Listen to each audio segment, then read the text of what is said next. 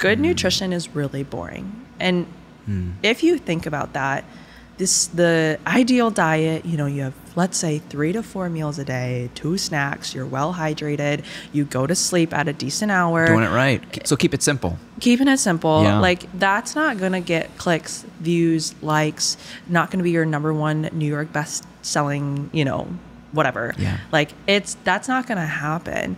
But what is cool is the chains on the weights and hitting PRs and the weight room just exploding, you know, like all that stuff is really engaging, exciting.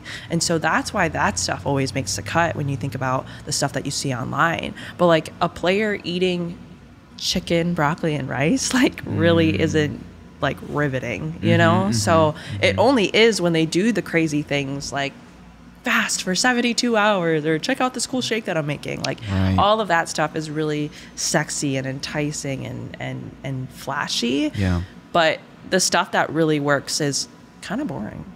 Like, who wants to watch an athlete just drink water and have a healthy bowel movement? Like, what? That doesn't make any sense at all.